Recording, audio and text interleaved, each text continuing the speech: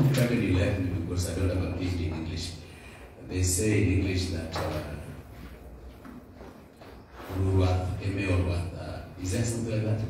In English. Somebody's trying to go in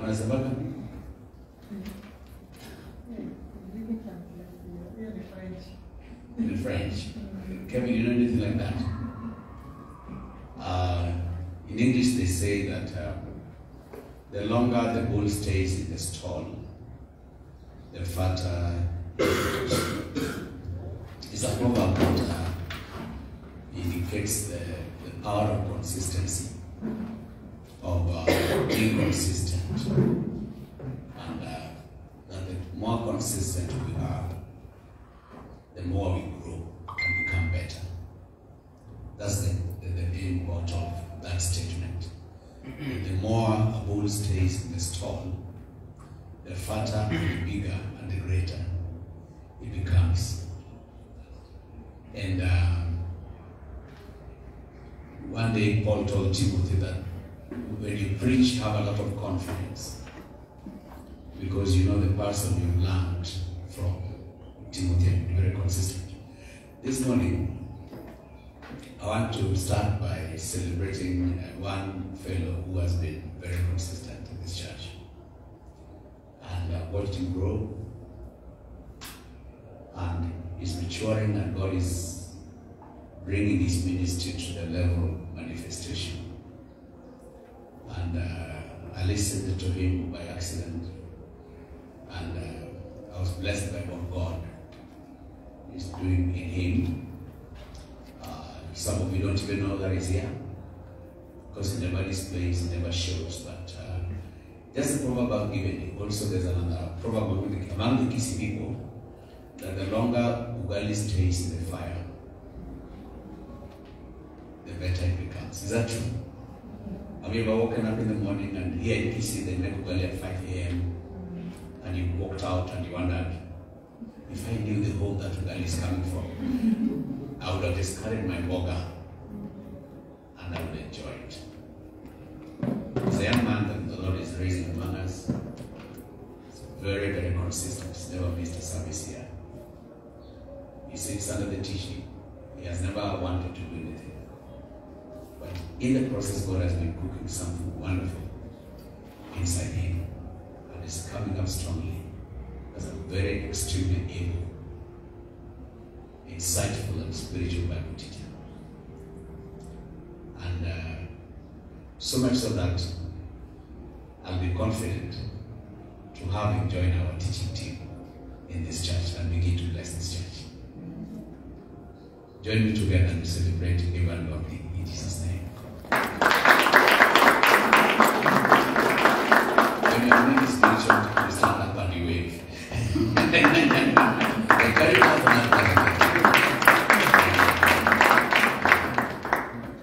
God is giving you a very tremendous. Okay? That's your girlfriend who somebody hasn't stopped. You had And so we have wonderful Bible teachers here. We have Mama Cindy, we have Naomi here, and people here. And so everyone joins that gap, so that even I may thank you. And may you nurture that ministry, may you deepen it, and God will bless you. Amen? Amen. Thank you. We have been praying the prayer of Jabez. I have not been teaching it. I've been reflecting on it. I've been learning so much about it. And I've been praying it every day. I've been praying the 4 prayers. And the last part of 1 Chronicles chapter 9 verse 10. Chapter 4 verse 9 and 10. Verse 10 says, and the Lord answered the prayer that Jabez made. Our God answers prayer. And I told the Lord to enlarge me. I didn't know. I didn't tell him how to enlarge me. But can you imagine, just think 2 weeks ago, someone gave me a car worth 1.6 million shillings. He told me to pay him 600,000 shillings. I didn't ask him. I told him I don't have the money. He said, take the car when without even paying a cent. And the Bible says God answered the prayer of Jabez. If you have been praying the prayer of Jabez, I want to guarantee you an answer. This month, if you ask our treasurer of the fillers, we didn't start the month with anything. Nothing in the account. But God has been so gracious. The plastering work here has taken close to 200,000 shillings. And as we sit here, every shilling has been paid for. Let's clap to the Lord. The Lord it's God doing it. And I'll share this morning because I'm not a preacher. I think preaching is about giving sermons, which I don't think I'm interested in anymore. I would like us to bring God's thinking into our lives. And God has been so kind and so good to us as MCC. And I want us to encourage you. Join the wall. And when you hear appeals for money, don't get tired. If you don't have it, don't give. When God gives you, give. Are we together on that? When God gives you, give. When you don't have, give by prayer. And God will always give you something to give. Right now, I don't have money. But I'm estimating that our main goal will be about 50,000 shillings. And I'm trusting God that me and my family could be able to do that. And when I say I want to do that, about 50K, I'm looking at the second part of Prayer of Jabez. Enlarge me. God caused me to have 50K. That's part of enlargement. I don't have it. It's not within my means for the next 20 days. But God, could you enable me, enlarge me, remove the limits, the financial limits, so that I can do it to your glory. So we bring the prayer of Jabez, God answers. I want to repeat again. God answers our prayers.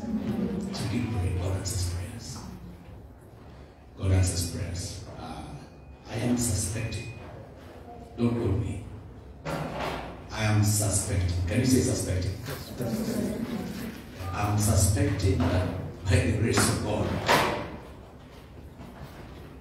our windows and doors might be fixed before we go for Christmas. I'm not prophesying. I am. Tell your neighbor he is suspecting. I'm suspecting because ninaona vile Mungu anakuja. Kuna njia anakuja na speed nyingine. And when you're working with the Lord, whether it is on His project or your project, and remember your project is God's project, there is something called supernatural acceleration or divine acceleration. Can you say divine acceleration? Will you say it again? Divine acceleration. Say it again. Divine acceleration. In the Bible, Elijah is standing on Mount Carmel and he's praying for rain to come. And he sends his servant to go and check the side the rain normally comes from. In Israel, they know the side the rain comes from. I think even if you see those who have stayed a lot, you know in a direction that if you see the clouds, you know that rain is going to fall. And the Kisi people will tell you exactly how many minutes are remaining for the rain to fall. So even Israel, they know that. So Elijah tells the servant, go and look on this particular direction and tell me what you see. We can preach a whole sermon on that. But the fact is, Elijah is praying, but he's telling the servant to check out if God is answering the prayer. That's why Jesus said, watch and pray. A truly born-again believer, whenever you pray, you need to pray with your spiritual eyes open. When Eliezer went to look for a wife for Isaac, he made a prayer at the well. Then the Bible says in Genesis that he looked to see how his prayer was being answered. So it's not just blind prayer, but as you pray, you watch circumstances around you. You watch the movings. As your leader, I'm currently praying for the windows and the doors, but I'm also watching and praying. I'm listening to the Holy Spirit. I'm also listening to the environment. I do not know where the windows are going to come from. I don't know. I have no idea. And if God is going to answer the prayer of windows, God is going to use people. So my ears have to be open to people. And everything God is going to do in your life and in my life, God's going to use people. And you need to be a people person. So Elijah also sends the servant to go and check.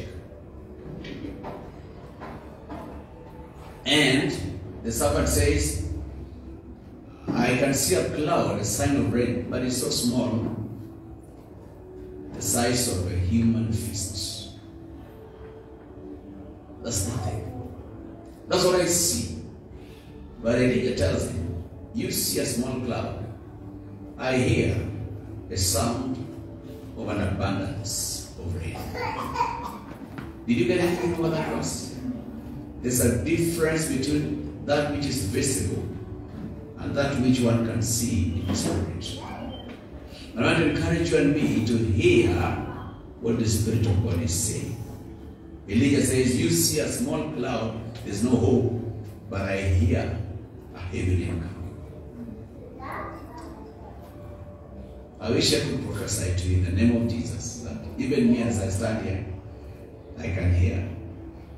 Though what you have in your hand is very small, though there's no hope, though things are not working out for you, but allow me to say, if you stay faithful to the Lord, I can hear the sound of an abundance of rain coming upon you. Abundance of rain.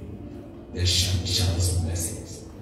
And then Elijah stood up and went to Ahab the king, and he told him, take the fastest chariot and take the fastest horse and get the best rider.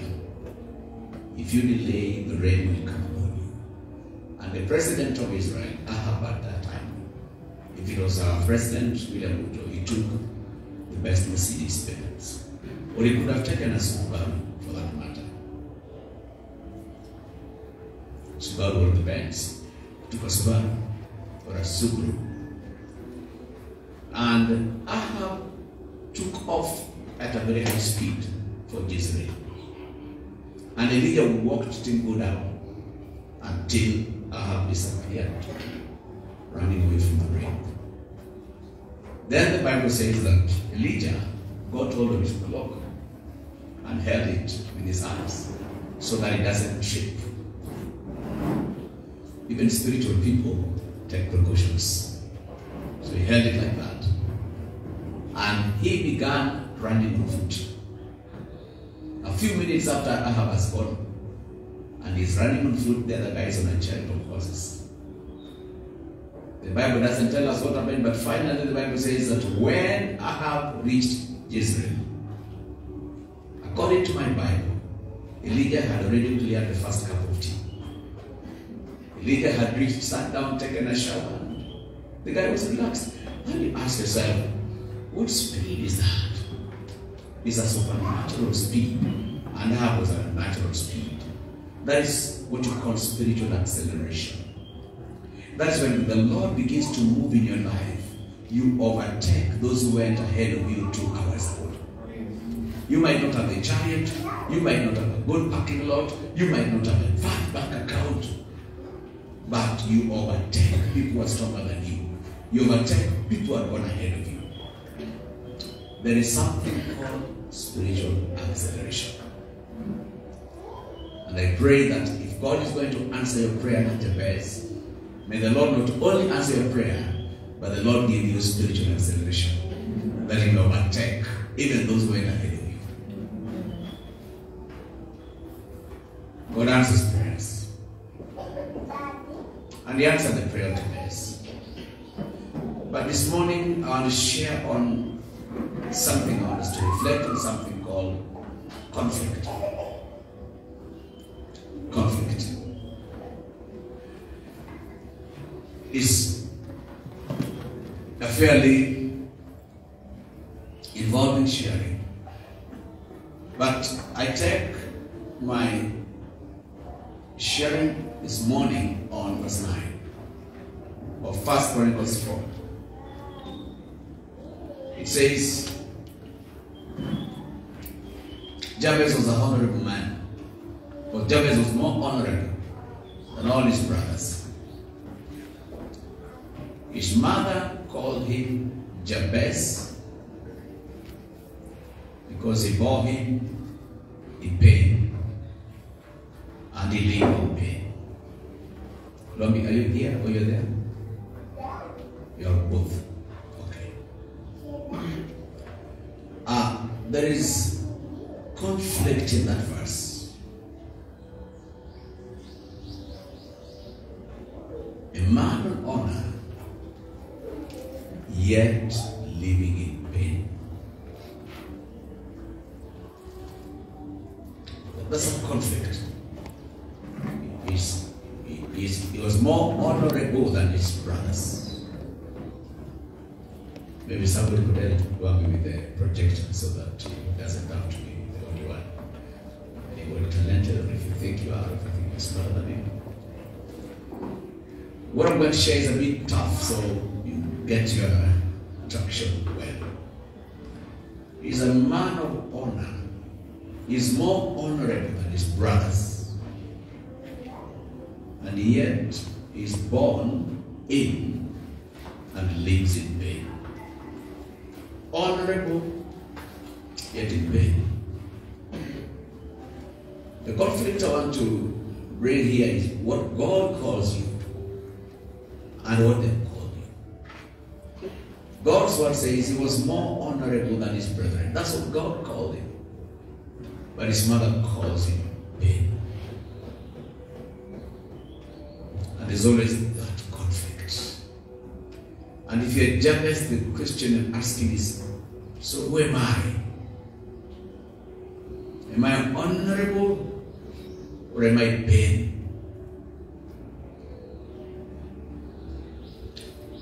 I suspect each one of us seated today or watching us live could be having the same conflict in your life between what God has called you and what you are, which they are not calling you. And we live in this conflict most of our lives. Paul explaining this conflict later on, he says, the things I want to do, I don't do. But the things I don't want to do, I do. And he says, who shall deliver me from this mighty conflict? And Jabez had a conflict in him between what he is. When I say kwa ground, kwa Kiswahili wanasema kwa ground. You stand up, you say, I'm born again, I'm blessed, I'm favored, heaven bound. Lakini kwa ground, that's a conflict. Now, the only difference that Jabez did live with that conflict. He dealt with it. He handled it. But he didn't handle it in his power. He handled it in prayer.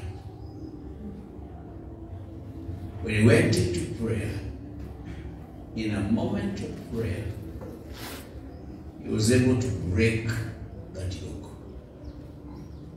And he was able to break the pain.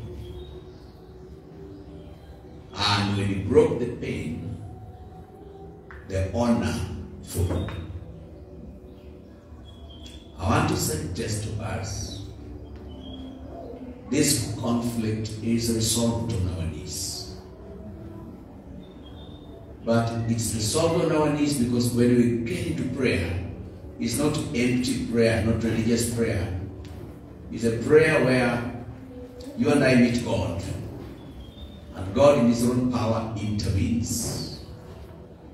And the kingdom of darkness is destroyed and the manifestation of God's will begins to operate in our lives. And Jabez turned to the God of Israel, and the Bible says he cried to him in prayer. And conflicts are real, so he didn't pray, he didn't just whisper prayer. He cried out. When the Bible says he cried to God in prayer, it was a desperate, deep prayer. God, deliver me. That's when Paul says, who shall deliver me? It's a cry from his heart. Who shall deliver me? And so I invite you and me to prayer. Prayer. Maybe praying and fasting. We could be having several conflicts here. For Jabez, it was his painful background and past.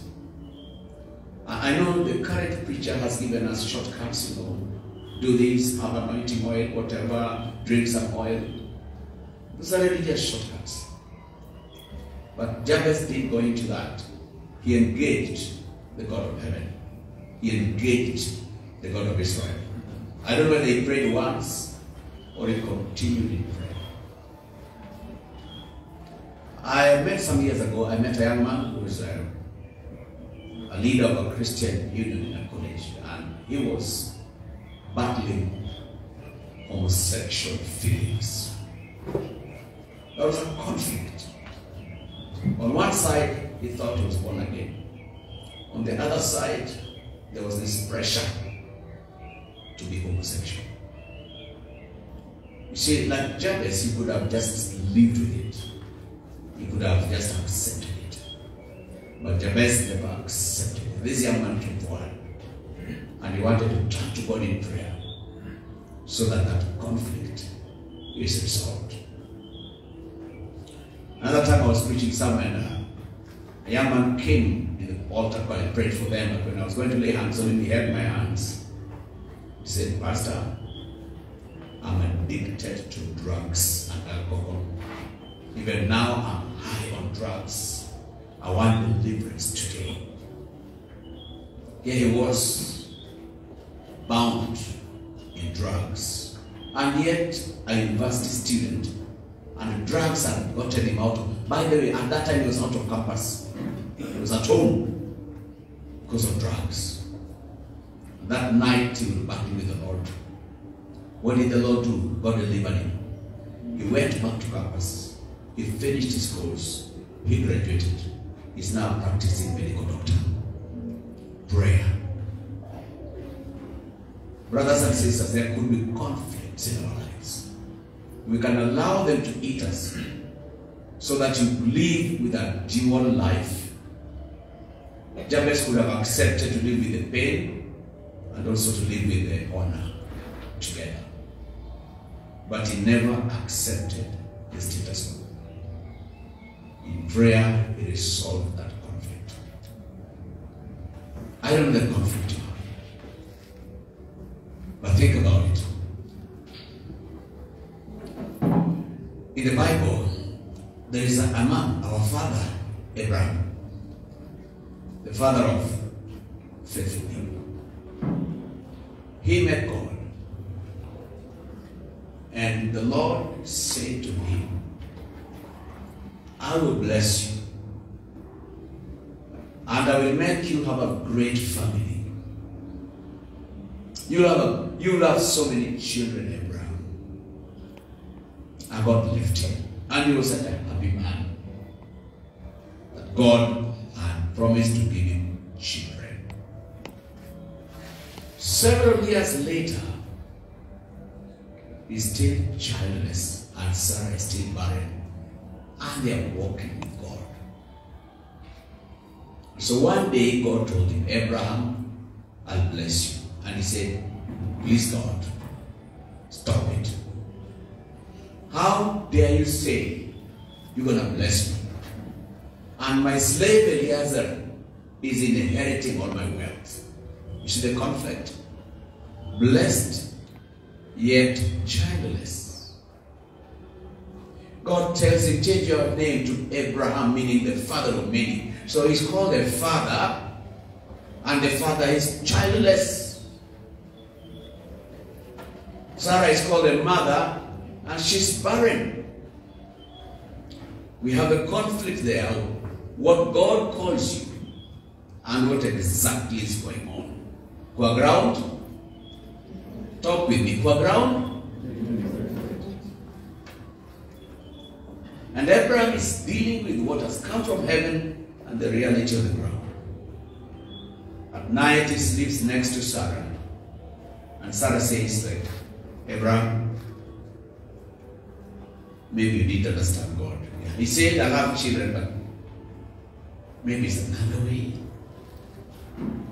Conflict. And Abraham says, Sarah, how do you feel? He said, I'm 80 something. I can't have children. It's not possible. And then God comes and says, Abraham, Sarah, you'll have children. They walk in the daytime and they say, is it true? When what he says is not aligning together with what we are. When you read the promises of God and when you look at your own life, the promise is not coming to pass. So Abraham had that conflict and they organized a few things to handle it. Number one, they say, Sarah said, no, Abraham, go take my house girl. Go into her. She will have children on my behalf. You can see how desperate a situation can be until a woman gives her husband to another woman. A conflict can bring us to a point of shamelessness when your own integrity no longer matters. What matters is I want that child by all means. And Sarah throws her dignity down. The only thing a woman will never throw down, and is willing to share the husband with a house girl. Not a slave queen, and be a house girl. And some of our conflicts can bring us really low. They can make us quarrelsome. They can make us bitter. They can make us desperate. They can make us to become very rebellious. When a conflict is not resolved well, we can even lose our own Christianity. No longer reading our Bibles, no longer praying, no longer even serving God because of the pain and the conflict. And so the Bible says Abraham also went into prayer. Bwana Yesu asifiwe. Kaenda maombi. Oh, praise the Lord. God answers prayers. Whatever conflict you and I have, only God can resolve it. I know there are people who are having moral conflicts, fornication, adultery. On one side, you want to be a saint, you want to be a believer. On one side, you're overwhelmed by pornography and all that kind of stuff. You can subject yourself to it. But you can also trust God to handle it. You can trust God to break that conflict. Only God can do it. I've been to seminars that have become secularized and religious, and some of you are going to get into that trap. Some years ago, there's a guy who went all over the country recruiting girls. And These girls were taken for a 1-week seminar and they were made to make a covenant that they remain virgins until they're married. That's not Christianity. It's pure religion, secularism.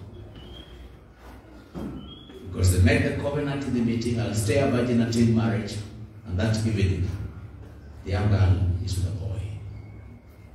And guilt begins to eat them up. You make those vows 1,000 times, you break them. And I'll announce to you, you might not have the power to break the power of sin. Only the blood of Jesus Christ can break the power of sin. Only Jesus can deliver us. Paul says, who can deliver me? Who can deliver me from this conflict of the flesh? Then he said, thanks be to God who causes us to triumph through Jesus Christ. It's only through God you are able to break that addiction. It's only through the power of God. And so, Abraham, conflicted, deeply worried, because he goes into Hagar and actually they got a child called Ishmael. Then God increases the conflict after Ishmael is born. God comes and tells Abraham, Abraham, thank you for Ishmael, but he is not the one I was talking about. Sarah will still give birth. I said, oh my God. When Sarah heard those words, she laughed. Hey, hey, she laughed. And God told Abraham, why is Sarah laughing? And Sarah said, I did laugh. And God said, you laughed. I heard you. And after some days, Abraham went into prayer. But that day, he didn't just go into prayer. The Bible says, and Abraham was told by God to bring a sacrifice. Are we together? Are we still together? He had prayed, but that time God said, bring a sacrifice. And God told him the type of animals and birds that he should bring as a sacrifice. So sometimes when God moves you to do something sacrificially, he will also tell you the sacrifice to bring. And if you read your Bible, it's an amazing story that Abraham cut all the animals into 2 pieces. The key word there, if you're making notes, is cut. Covenants were always cut, never made. In my mother tongue, they would cut a dog, not a book. So he told Abraham, take the animals and cut them. Tell your neighbor, cut. And then the animals will be arranged on the left-hand side of the altar and on the left-hand side. And in between, they would leave a path in those days. And in the Bible days, even before Abraham, when you cut the animals for the covenant, then both of you would pass between the cut pieces. It was called the covenant walk. And you walk up to the end. And as you walk, you say these words. If I break this covenant, may I be cut into 2, like these animals. You actually cut yourself. And so Abraham is told by God, cut the animals into 2. He cut them and set them there. Then God says, now stand there. And Abraham knew how covenants are made. Follow me, I want to be slow. So Abraham is expecting God to tell him, walk between the animals, so that Abraham, you don't break the covenant. That's why some of those vows you are making, I'm helping you in the next few minutes. But instead, God tells Abraham, step aside, Abraham. I know you. Your flesh, you're weak. If you pass through those animals, Abraham, you have no capacity to keep the covenant. You'll break the covenant and die like a dog. Abraham, you will fail many times. Abraham, you will never keep this covenant. And says, step aside, Abraham. I, the Lord, will walk between the animals. And God was telling Abraham, if I break this covenant, I'll be like these animals. God was telling Abraham, I will keep my covenant with you, Abraham. You might doubt me, you might fail in this covenant, but I, the Lord, I will never fail. And that's the day Abraham knew that Jehovah God is different from other gods. Other gods required the people to walk between the covenant. But in this covenant, only God has shed his blood. Only God promises to keep his covenant. And that day, Abraham knew that God would keep the covenant. And you see from that, if you read your Bible, Abraham faltered many times.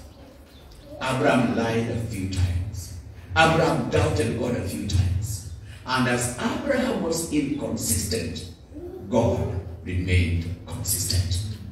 And I'm here to tell you, my dear friends, even if you are unfaithful, God will still remain faithful.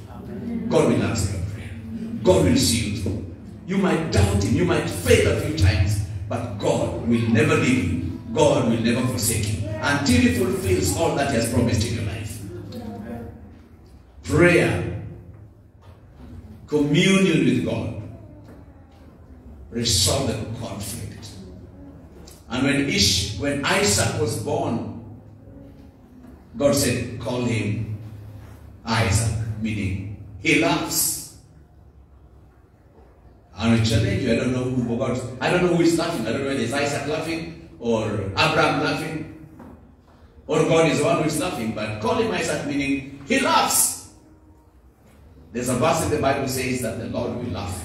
Maybe the Lord is laughing. Maybe Isaac will laugh all the days of his life. Maybe. What do you think Abraham felt the day he held Isaac in his hands? If you are Abraham, what did you do? See, when you look at the womb he has come from, if you look at the person who was given birth, he laughs. Tell your neighbor, he laughs. I think Abraham just laughed when he received the boy. There's a verse in the Bible says that when the Lord visited us, we were like a people who laughed. Our mouths was filled with laughter. And I pray that the Lord may also fill your life with laughter one day. That you may laugh. Other versions say that Sarah said these words. We call him Isaac because people who laughed at me will now laugh with me. People will laugh. I want you to imagine a 70-something-year-old woman going to the supermarket to buy Pampers. For who? Can we talk? For who? For both of them. Some of you are young. You will know one day at 80-something, old ladies use Pampers. So she's the only one who bought two. She's 80, the kid is also young. And when she goes to buy those stuff, people laugh at her. He laughs. That conflict in Abraham was solved in prayer. My brothers and sisters, be weak in everything, but never become weak in prayer. Lack time for everything, but in your busyness, create time for prayer. You will benefit more sharing your issues with God than sharing them with human beings. There's a man called Jacob. He had a conflict in his life. Remember when he was born?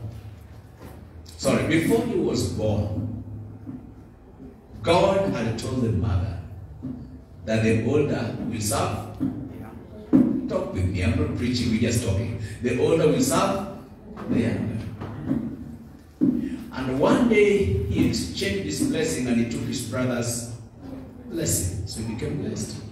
Then he went to Isaac and he was literally blessed. Then he began to run around the world like a vagabond. The conflict is blessed yet running away. He ran from Esau. Then they ran from Laban. He was a fugitive, he was a vagabond. You see, he's been blessed, and yet there's a problem. A great challenge in his life. Something he could not handle. He can't go home. He can't face his brother. He cannot see his father and mother. So he's blessed materially, but there's something his life is not blessed. His name is still called Jacob, the supplanter, the one who rakes people out of their blessings, the one who steals what does not belong to him. Blessed and a conman at the same time. That's a conflict. What kind of man is this? He's cheating and he's also being cheated to. When he goes to Laban, he thinks he's a super conman. And he cons that man for many years, and then when the time comes to get married, he meets his match. Laban is uncle. They must have shared the same genes. He's a better conman than him. Mjanja. There was a program in TV called Mjanja Namja. Hey. So he gets married in a big wedding, they eat, and the woman is in a gown, and he is happy. He has worked 7 years, he has paid the full dowry. People dance late into the night. Then they show him the hotel where he's going to have his honeymoon. And they go and sleep in the night. He wakes up in the morning, he goes to wash his face in the bathroom. He comes back, and whom does he find lying on the bed? The ugly one he never wanted to marry. Said, my goodness, what's this? What are you doing here? By the way, who are you? And the woman said, I'm your wife. From when? In pajamas, he goes to his father and said, what have you done to me? And the father-in-law could have told him, what have you been doing to people all your life? That's where the English people say, you are taking a good dose of your own medicine. You gave your brother the same medicine, swallow it also now. You see how conflicted he is? God has blessed him, but there's just an issue. Something is not adding up in his life. The Bible says, as he's traveling back, he doesn't know how to face his brother. He lets the family go away. He remains alone. You see, brothers, we are not talking about the Kesha, the Wednesday night prayer meeting. We talk about the alone prayer. Me and my God. Not where people tell you what to pray about. This is me and God. The Bible says he walked up and he came to a place and he was alone. And he prayed and said, God, when I cross Jordan, I have nothing in my hands but a stick. I'm going back so rich. I'm not worthy. And as he was praying, tell your neighbor as he was praying. Say it again. I think God likes men and women who pray. While he was praying, a man appeared. And Jacob is a born fighter. Who are you? And he's alone. He believes everybody is an enemy. And whoever he meets, you must fight and win. And there are people like that maybe sitting next to you who believes everybody around is an enemy. And he gets hold of the guy, and the guy gets hold of, and they wrestle up around 4 in the morning. And he tells the guy, the man tells him, you're strong man, let me go. He said, you messed up by night. You're not going anywhere. And the man says, let me go. I am God. He says, I don't care who you are. If you're God, bless me and you go. The guy said, I'll bless you later. He said, no, you bless me now. If you don't bless me, you're going nowhere. And that night, God touched him. And he changed his name from Jacob. He became a prince. There's that encounter in prayer that changes your life and changes your name. May that happen to us in Jesus' name. When he left that place, he was not only a changed man, but had a new name. He was now a prince. And the conflict is over because he met God. I know the conflict you're having in your life between what he says you are, and what they're making. In the book of Judges, I think chapter 6, I'm not sure. Israel are in bondage, they're in slavery. Actually, the Philistines destroy their crops. So they are so poor. They are in poverty, they are starving. Their fields are the grazing fields of the Philistines. And the Philistines will wait until they have grown and weeded and done everything. When the wheat is just about to be harvested, they bring all their animals and everything is destroyed. The Bible says that Israel was left without sustenance, no food. And so if you managed to get some wheat, you had to hide it. Then the Bible says there was a man called Gideon who was a coward. How do I know he was a coward? He was threshing the wheat behind the house, hiding it from the Philistines. Because of the hammering of the Philistines and the beating and the subjugation, they had accepted that we are weak and hopeless. But when they read the stories of the Bible, they heard of a mighty God. And Gideon is reading that we are the people of God. We are the mighty servants of the mighty God. We are the strong nation that nobody can beat us in this land of Canaan. Lakini kwa ground, talk with me, kwa ground. So he's walking behind the house. Kwa ground, vitu ni tofauti. Lakini akisoma Biblia, it's very clear that I'm going to be above a note. I'm above a note. Lakini kwa result ya mitihani, bottom 10. Unaangalia Biblia, haidojiki. Someone talk with me, say amen. The Bible says you will be the head and not, but you check your results from the 10. The Bible says you will not borrow, but you shall lend. When you look at your phone, any message coming is reminding you that, how do they write it? Dear customer. A levy will be charged on your loan unless you act quickly. Dear customer, we are almost enlisting you in it's called CRB or CBR. Yes. But when you read your Bible, you will not borrow. You will lend. How many have read that verse? Yes. Kwa ground?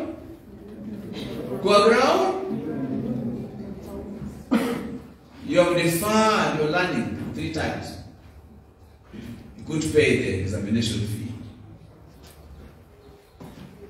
But somebody tells you that he shall supply.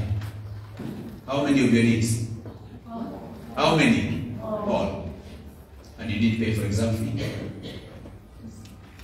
Is it not confusing? You have tried all medications. And he says, by his stripes you've been healed. And yet you're sick.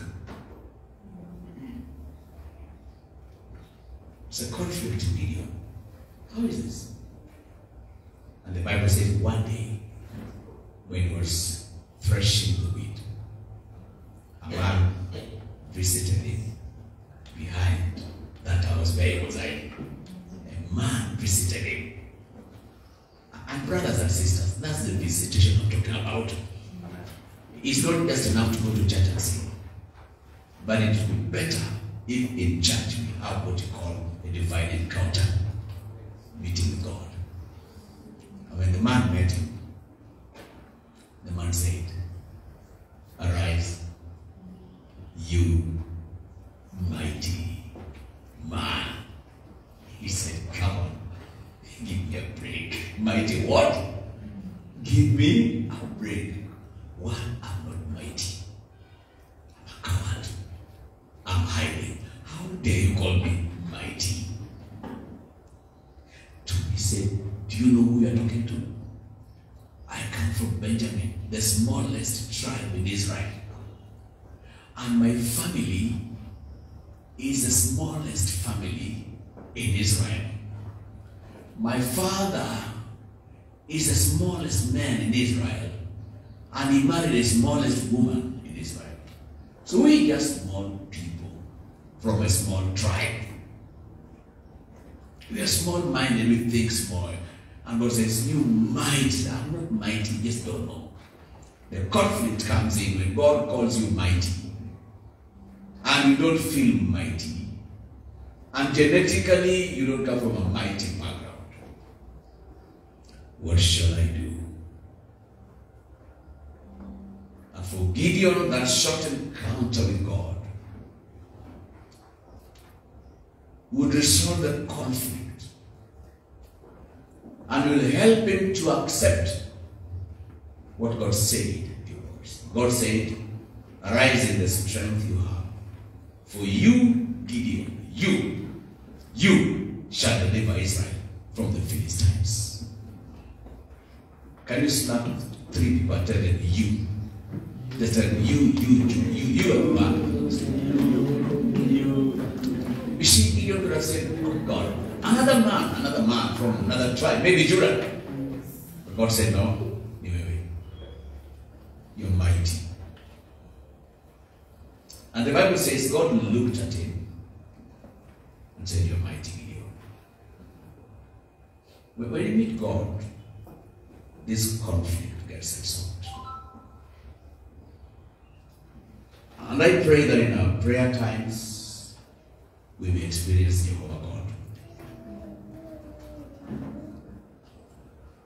David, youngest born in Jesus' house, shepherd boy. No ambition, no great goals in life. Justice, piano, just taking care of sheep. Consistency. David does not desire to be great. He just loves the Lord, he just loves his sheep. He's not trying to be anything. In current culture, that's not good. All of us try to be something. But let me say it again. If you want to be great in doing a small thing. For those who are faithful in small things, God will put them in charge of a lot. The way up is the way down. The late Godfrey Griffiths, the founder of Starrett School, said, "Greatness is not in the size of the office, but if you're given, comes to clean. May you clean it so well that whoever comes around will say, 'Who cleaned this cup?' If you're given a room to clean, do it so well that whoever sees it will admire it. Great people do small things in a great way. David never left sheep to go and become king. He just did his shepherding well. If he was an usher, he was a great usher. If he was a worship leader, he was a great worship leader. If he was an intercessor, he just did his job well. Every morning, he takes his sheep out. No wonder God said one day that I will give Israel a shepherd like David.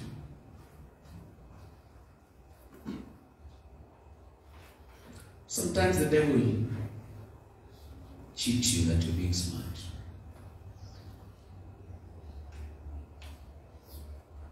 In the process, you might achieve your goal but lose the blessing of life. If you're an employer, be faithful to your employer. If you're given a job, work on it. I graduated from the university to be a teacher, and the day I was graduating, I repeated those words after the president. When he gave me power to lead and do. But as I stood there, I also said, God, I'm going to be a teacher. I said, Lord, if you enable me, I want to be the best teacher. I served as a teacher for 13 years. I might not have been perfect, but I gave my students the best I could. I'm proud of my 13 years as a teacher.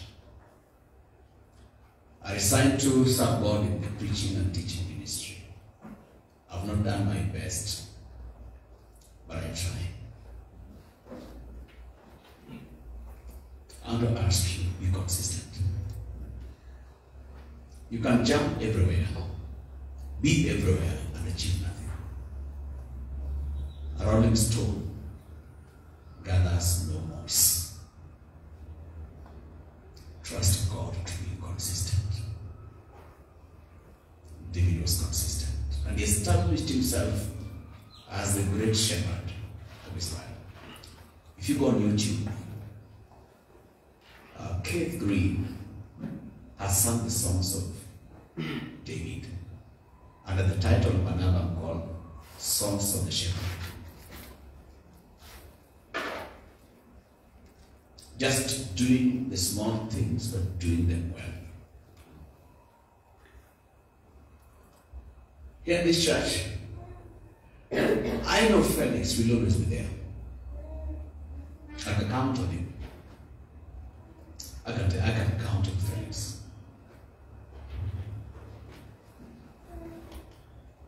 Cyprus is unwell today, but I tell you, since Cyprus came to handle these wounds, Theophilus and the rest of the elders can tell you, we can count on Cyprus. That should be here every day. We celebrate her. Yeah, we really glad because of what he's doing. Pray God may bless her. Consistently. Consistency. Not that she cannot do any other thing. But I've served in Cyprus also in some Bible study. Every Wednesday we do a Bible study here. We pray and fast. She's very insightful. And David was just like that. But there was the shepherd and the king living together. Shepherding was the lowest profession. Very low. Shepherd boys, shepherd girls. The king was the highest priest. And the two met in David. The lowly shepherd and yet the king of Israel. But one day, you read the Psalms, you see his prayer life. You hear Psalms like, as the deer panteth for the waters, so my soul longeth after you.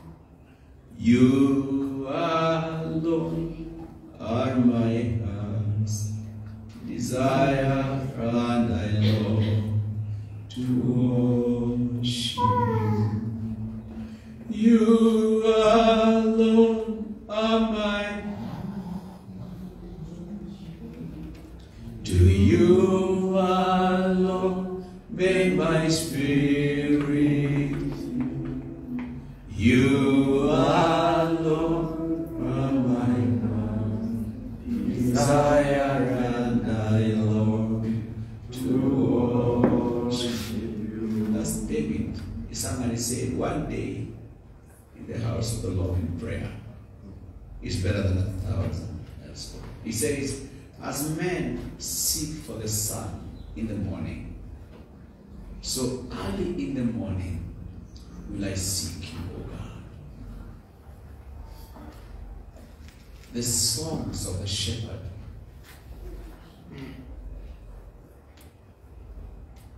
He was a man of prayer. And at times he was in pain. It was never easy and rosy for him. There are times he felt like dying. And he sings songs like, I think, Psalm 63, 64. 63, 64, 65.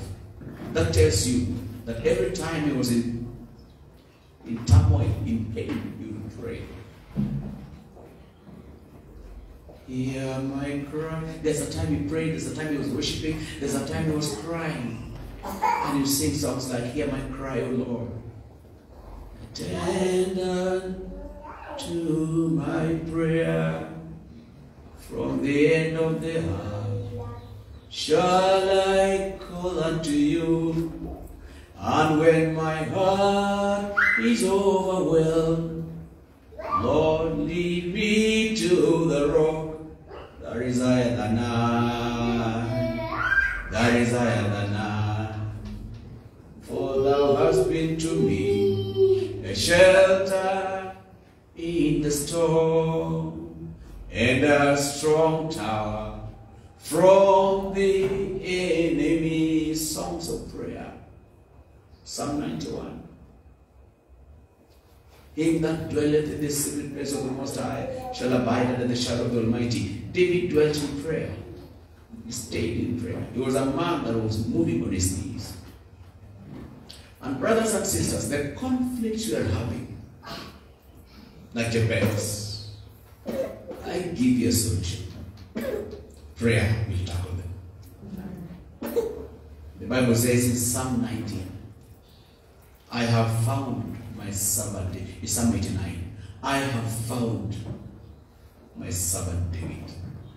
So where did God find him? In prayer. Where did men meet God? In prayer.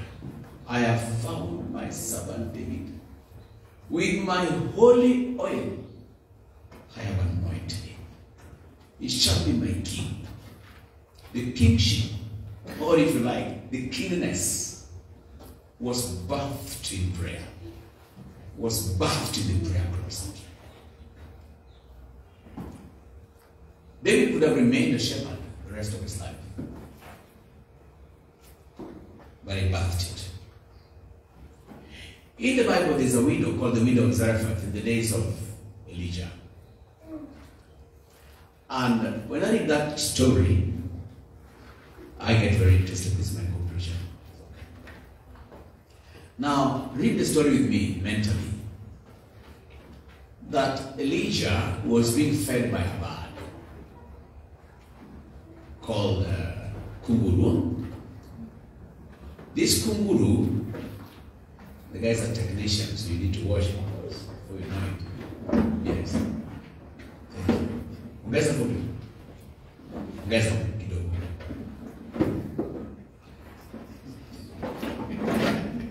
Now, the Bible teaches that one day the bird never came. And the guy is alright, just like the bird never came to bring the meat because the brook of the river had dried up. And so Elijah did eat that day. There's no food. And so God comes to Elijah and he says, go down to Zarephath. I'm reading it. And you'll find a woman gathering sticks. Look at the next verse. I have told that woman to take care of you. So God had already talked to that mama. I'm sending a prophet, take care of it. So Elijah gets down and meets the woman from Zarephath. And guess what? God told Elijah, I've already spoken to her. But then there's a conflict.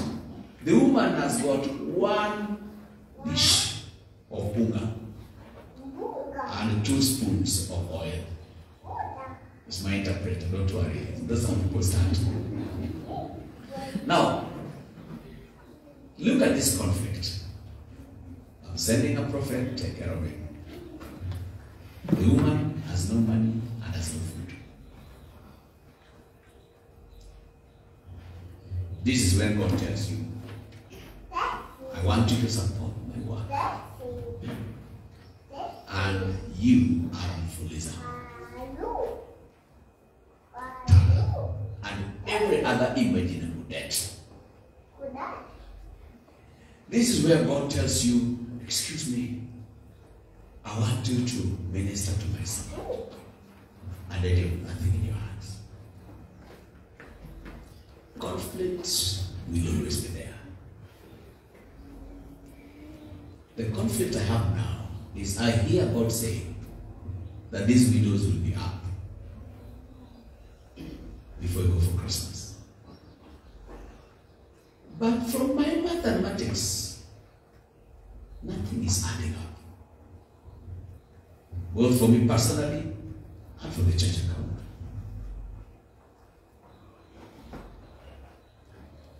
But the challenge we have here at MCC is, so far, we have seen the hand of God. How many do we have seen the hand of God? Mahali tumefika, actually where we have reached to fill out our strategic plan, we are 5 years ahead of our plan. But not because we are able or we have fat bank accounts, lakini jameni, si mnajua ni Mungu.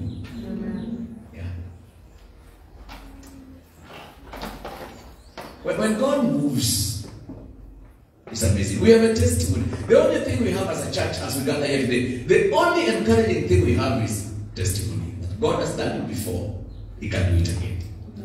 But there's a conflict there. The woman is told, take care of the man of God. And she has enough hunger for one chapati. And she shares her conflict with the leader. She says, God told me to take care of you. But there's a problem. I can only make one chapati. And at once we intend to eat it with my boy, then we die. And the leader says, don't be afraid.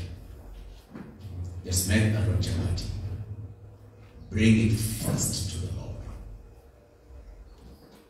And once you give it to the Lord, from today on, Mama, you will depend not on your chapati.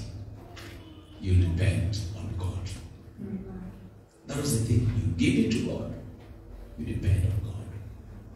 By the way, the principle of tithing is that I give my first 10%. And it's a way of telling God, I depend on you. When we don't give our tithes, we are telling God, I can manage on my own. Which is actually true. You can actually manage on your own. It's possible. There are millions of people who don't serve God with the resources and they are still managing. But for these guys, the case of the woman and Sarafat is like, you give all you have, depend on God. That's a conflict. How many of us in our resources are able to depend on God? And I tell you, it's like a cliffhanger situation. Some of you know Mr. Cliffhanger. Some friends went hiking on the mountains. And as they went, some of them disappeared to the mountain like Manga Hills. And if you see the cliff of Manga, they came to a place and one guy got lost. And as he was walking by the cliff like this, he slid and he fell down. It was so deep, but when he reached here, he got hold of the root of a tree. And it was cold in the night. And around 3 in the morning, 4 in the morning, the tree was coming off and his hands were tired. And he knew, if I leave this place, I'll drop down and die. Then he prayed for the first time and he says, God, help me. And a booming voice cut into the darkness saying, you want me to help you? He said, yes. And the voice said, I am God. Will you obey me? He said, yes. And the voice said, let go of that tree. He said, huh? Let go of the tree. If it is you and me, he actually held it tight and closed his eyes. An hour later he said, please go help me. God said, you want me to help you? He said, yes. Let go of the tree. He held tighter. 4 times he was told to let go. 4 times he could not. 4 days later, the rescue team was searching. It was very cold, it was winter. And they saw a man dead, hanging from a tree. His feet were only 3 meters from the ground. If only he knew. He would have just walked home. You see, God knew how many feet were remaining. Cliffhanger died because he couldn't believe God. But for him and you, he thought he was going to drop into the deep end. But for you and me, when we let the tree, we actually fall in the hands of the Almighty God. God's hands are there for us. And so this woman was being told, let go of what you have and trust God. In my life, with the resources God has tempted me, there are times he has told me to give what I have, everything. And then I knew he wanted to do a miracle. There's a story I want to share with you of another conflict, the story of Moses. Moses is being told to go to Egypt and talk to Pharaoh.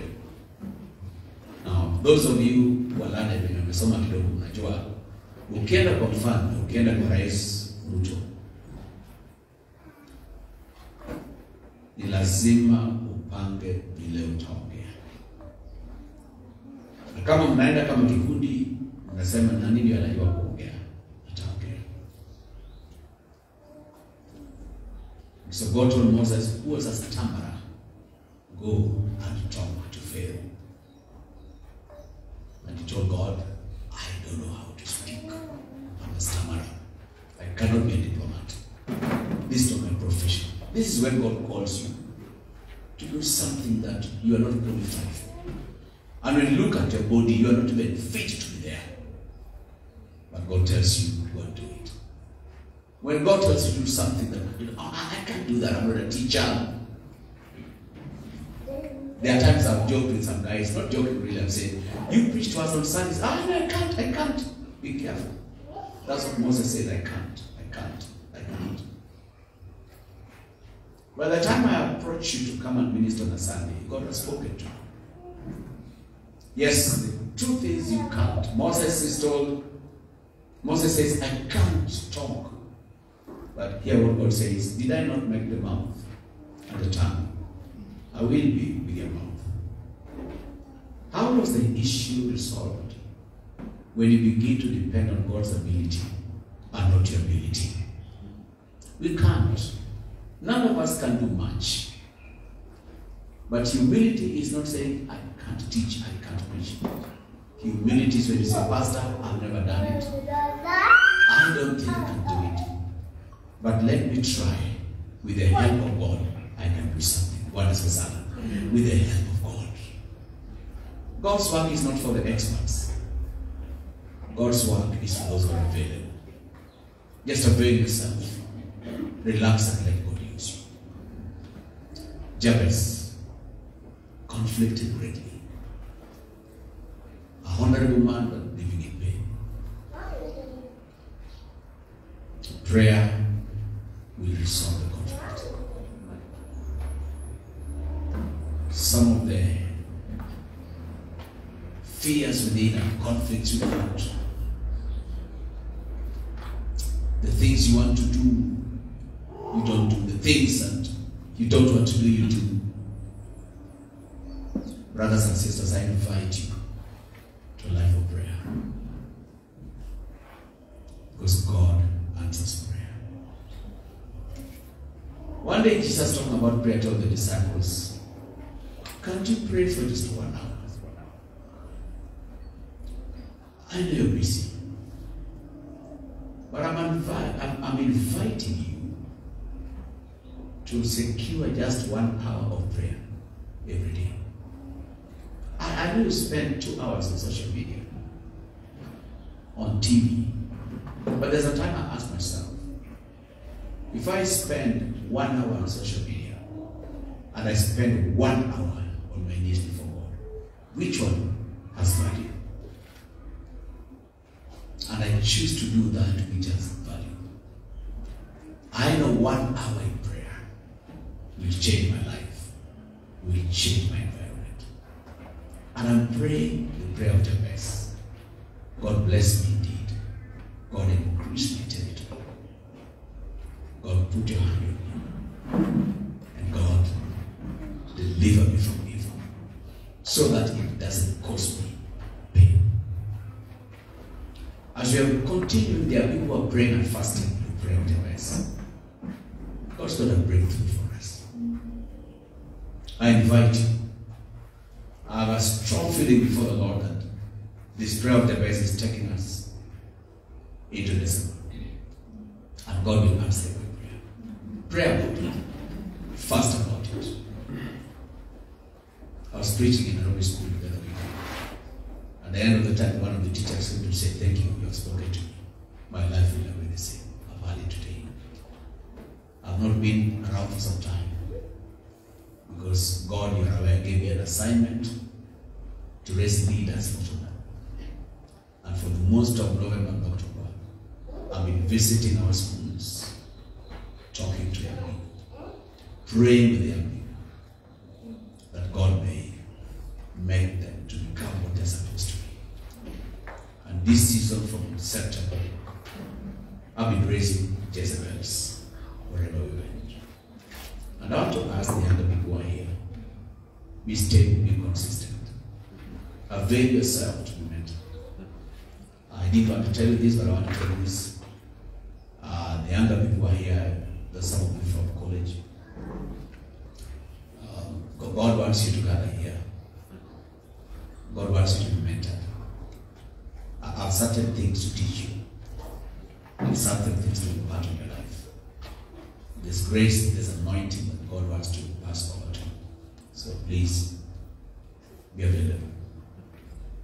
Be available, be available, be available. God wants to do something very tremendous in their lives. Something deep, something unique, something special.